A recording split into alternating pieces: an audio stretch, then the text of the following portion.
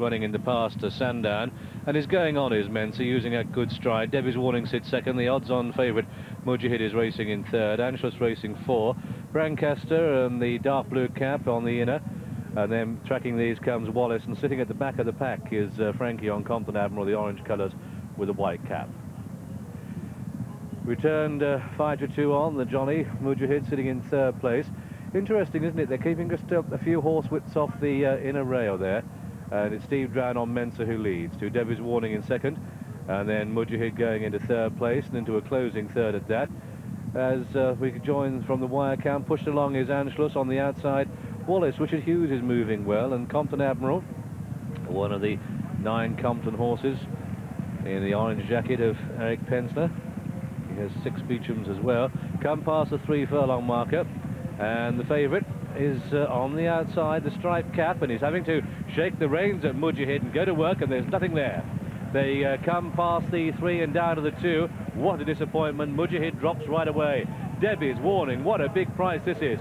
To Mensa in second. Orange colours on the outside. Compton Admiral with a run. But Debbie's Warning at 66-1, joined by Mensa. Right on the stand side on the extreme left, white cap. Here's Compton Admiral. They're inside the final furlong now. 150 yards to the line. And it's Compton Admiral striding away under Frankie Dettori. Compton Admiral beats Brancaster there at 1 and 2. Debbie's Warning third. Mensa 4. What a flop, Mujahid. A remote 5, but in front of Anschluss, and last of all was Wallace. And so a bit of a result here, a bit of a turn-up. The winner of this City Index Craven is number 5 on the card, Compton Admiral, in the colours of Eric Pensler, trained by Gerard Butler, his big group winner, and at 13-2. Second horse home is number 4, Brancaster, in the colours of the Royal Ascot Racing Club. I wonder if that will get to Royal Ascot odds on, so to do, isn't it? And a good performance by Brancaster, brought an unbeaten record into the race. But second now, and third was number 6, Debbie's Warning, and a phenomenal race by that Warning colt.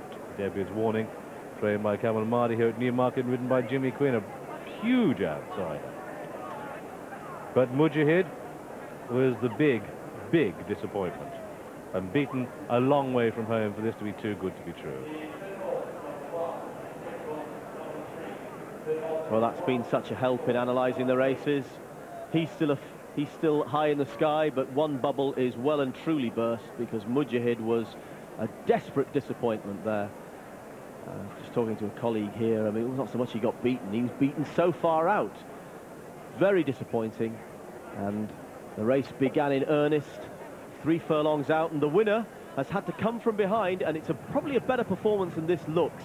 If you look at the Debbie's Warning now in green colours, Jimmy Quinn on the inside, just taking over the lead from Mensa, and Brancaster rode along, stays on strongly, doesn't do anything quickly, and Frankie Dettori's had to pull out from behind the favourite, go all the way round, use his horse up to get there, and then find a little bit extra hold on. But he's done it well. He thought maybe when he got into the dip and just maybe hit that hill, he just might tire in the closing stages, but staying on strongly, battled on well. Good effort from Brancaster. He wants further. He's stuck to his task really gamely, and Mensa's battled on to be a worthy 4th.